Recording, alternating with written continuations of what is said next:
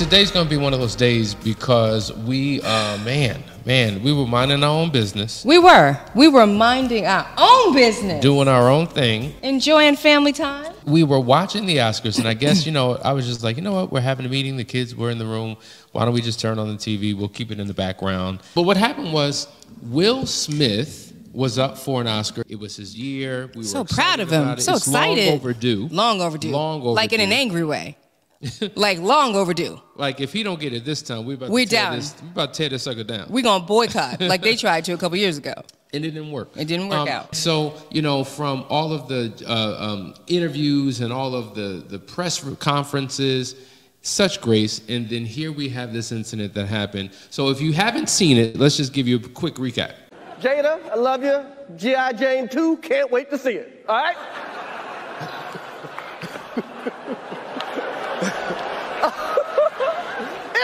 That was a nice one. Okay. I'm out here. Richard. Oh, wow. Wow. Will Smith.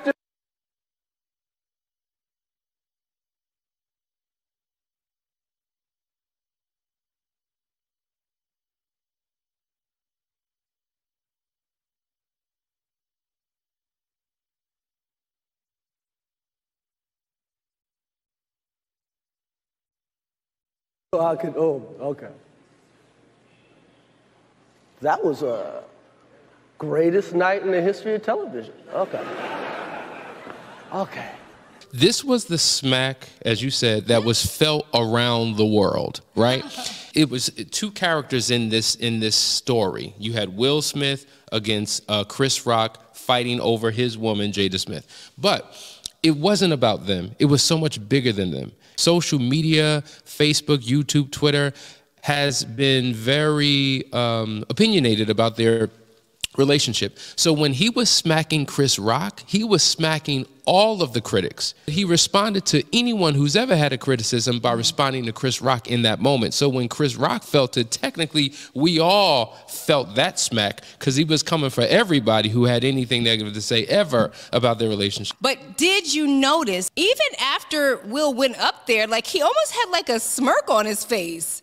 Like when he came back from slapping. Right. So the whole moment was very awkward and strange because all of us as an audience, we're trying to figure out what just happened here. Did we really see what it is that we saw? Adam says, the Oscars hire comedians like Chris Rock so he can make jokes, just like he did. Will Smith was laughing at all the other jokes all night, which is a powerful point because all night Will is laughing at jokes. And guess what? Chris, when he had his moments, that's all he does is do digs. Jada Pinkett, she has alopecia. So when Chris Rock made the statement, looking forward to seeing you in, what was it? G.I. Jane. G.I. Jane, right. He mentions that in the joke. And Will Smith, if you look at his reaction, He laughed. He laughed. It was actually funny. It was good. Then he looked over to his wife, and she did what? She rolled her eyes and was just like she was not pleased.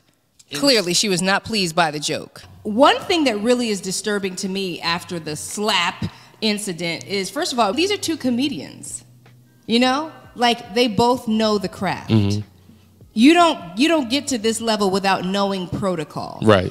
But because Will Smith walked up on that stage and slapped the couth out of him, okay?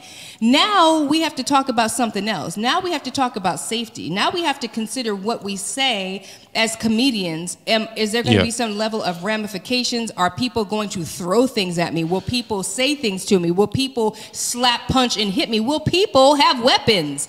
Do you know what I'm saying? Because you invited violence into comedy, but your profession is a comedian. It's confusing. It says, if Chris fell to the floor, hit his head, and died, then what? That's the point. Let's talk about, how is he being perceived? Like his image. What did that do for him? I think the world would be split on it because if we take this to relationship terms, he became the defender, right? Something rose up in him, and he's got to now protect his woman because somebody said something. One thing that I will say is that I respect the need as a man for him to be a protector. But at the end of the day, what are you co-signing by becoming violent as a comedian towards a fellow comedian? In the midst of Will trying to rise up and be a man and be a protector, I think the moment was the wrong moment. You know, it wasn't just his moment. It was so many people's moment. Absolutely. It was Venus and Serena's moment and their whole family's moment. It was all the people that participated in that film and made that film become what it was, where King Richard became King Richard and not some mean, you know, controlling, manipulative person that people didn't understand, who created the biggest stars in tennis ever. You know, like, that's a fact. It was an amazing opportunity to highlight all of that, and what it came down to was a man's over-emotionalizing of a situation. He was crying, and he made it about him. He did make it about him. He made it about what he's going through. He made it about him being a man and having to protect. And he kind of threw King Richard under the bus. He did, because he said, now I'm the same crazy father that all you've been complaining about. So I look like the crazy father, just like they said. I look like crazy father, just like they said about Richard Williams. What they tried to redefine in that movie, he in essence countered it with his public display, really showing the true character of Sir Richard in terms of how he demonstrated himself. No wife should want her husband to be able to control his emotions and act in that manner. He embarrassed his legacy in front of colleagues, directors, production, and security. And he knew it, y'all. He knew it, because that debacle of a speech where he was just bumbling, fumbling, snotting, they actually had to turn the camera off because it was just a mess. He was sitting there after he made that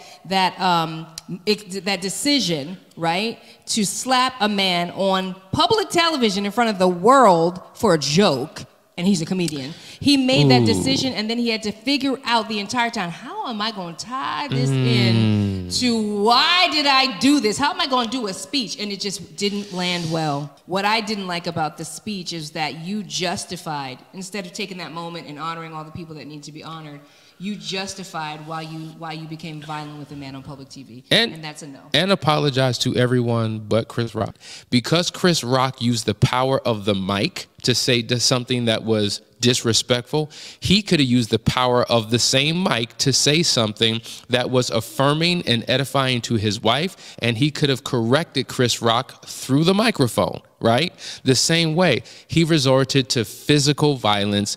He made it about him. But let's talk about how much of a G Chris Rock was for his response and his reaction, because you got to understand, this is live TV. This is a global event, and things live on the internet forever. So imagine experiencing this, and you're thinking about 25 different things. How do I react? How do I respond? To me, the professionalism, the emotional stability that he maintained, the level of couth, the wisdom that he operated in, he wasn't just representing himself, he was representing other comedians in his reaction to what Will Smith did. And I thought he handled it spectacularly. One thing that stood out to me as well, going back to his seat and sitting down, Jada was very happy after that. I think he made the wrong choice in how he defended his wife, because there's so many things he could have done. He could have whispered into her ear. He could have said anything and everything. He could have, like you said, used that mic to retaliate and say something, you know, snarky back. But in that moment,